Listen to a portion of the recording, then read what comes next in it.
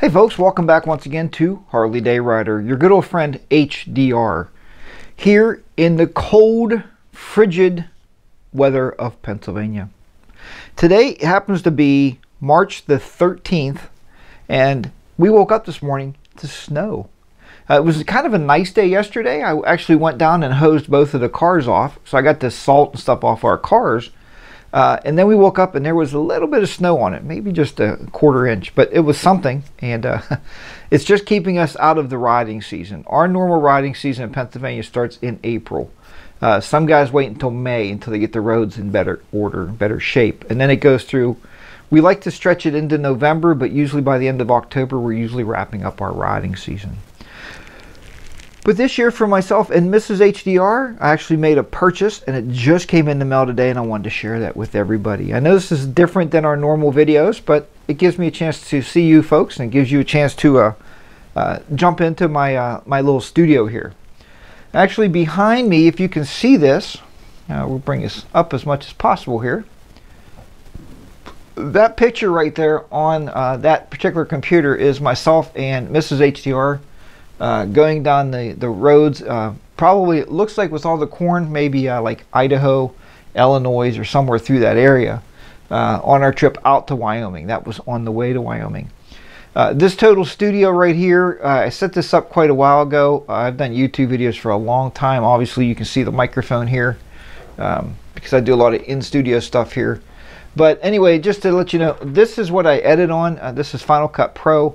This is two 27-inch iMacs is what I use to create my videos, my content for you guys to watch on YouTube. I come up here once I'm done riding for the day, put the video footage on there, and then I can zip it down and you know, do all my editing on it and make it worthwhile for you. But that's not today's video. Today's video we're talking about, very simply, a new purchase. What was the new purchase? The new purchase is the Sena 20S. I happened to find this at Cycle Gear this week. Actually, Mrs. HDR found it. She goes, "Hey, weren't you wanting these things?" And so I was able to purchase the 20S. This is a dual set, and it's an upgrade.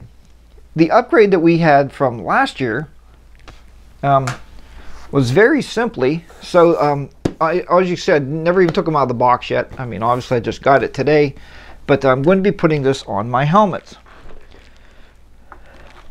The main helmet for motovlogging that a lot of you folks hear is with this particular camera. This is, I bought this a long time ago when I started motovlogging. This is the Drift Ghost HD. And what I like about the Drift is the way that it mounts on the side. And I know Sena just came out with a camera that mounts on the side of your helmet. But it just simply clips onto the side mount, if you can see that.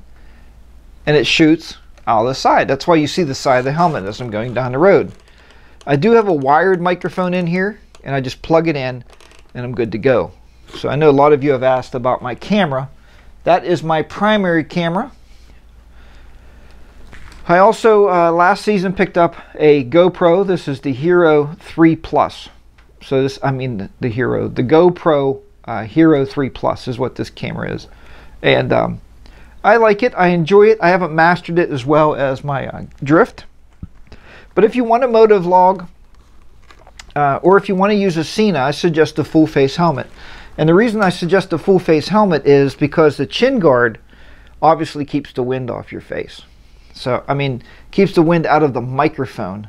So that way people can hear you better. And I'm sure a lot of you folks out there can tell the difference between when I wear my, my 3/4 helmet, I guess it's 3/4, and this helmet. You can tell the difference of the audio.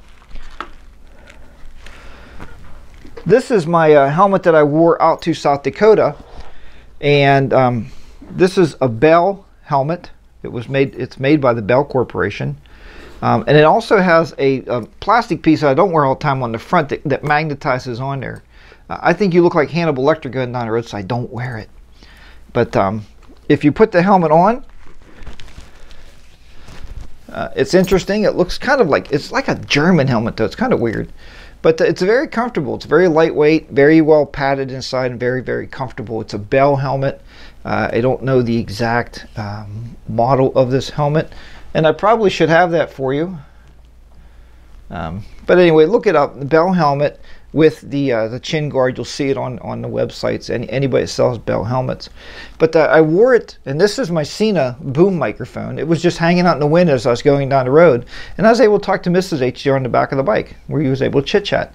Through my special offer to all of you watching this video and all my videos, we used the SMH-10 Senas. And what's nice about those is I bought the extra piece, the extra mounting bracket here with the boom microphone and the speakers. Excuse me, I paid like $65 extra for one set. And the reason I did that is I didn't want to have to remove it from this helmet and put on my full face. And Mrs. HDR's is always on her helmet. So that's why those are on there. That's why I bought those. And we have the set right here of SMH-10s. So this is the set of SMH-10s. You can link them to your phone. You can play music through these things. And like I said, what's nice about it too is sometimes if I'm lost, I'll say, hey Siri, give me directions to. And she'll say, do you want to map those? And I say, yes. I don't even touch my phone. I just talk right through the Senas, and it gives me turn-by-turn navigation into my headset, into my helmet. These are special to you. I don't need these. I don't want to box these up and put these on a shelf. They're too valuable. They work really great. But this set plus 3 of the helmet mounts, or if you're just looking for helmet mounts, I'm going to let everything go for, we'll say, $200, and you pay for the shipping, and we'll talk about the shipping. I'll take them down to the post office and get them weighed. But yeah, $200 is unbelievable. I paid a lot more than that for these. But I mean, to be honest with you, they're used. They haven't been dropped. Everything's great on them. They work great. The buttons are solid still, and everything's perfect.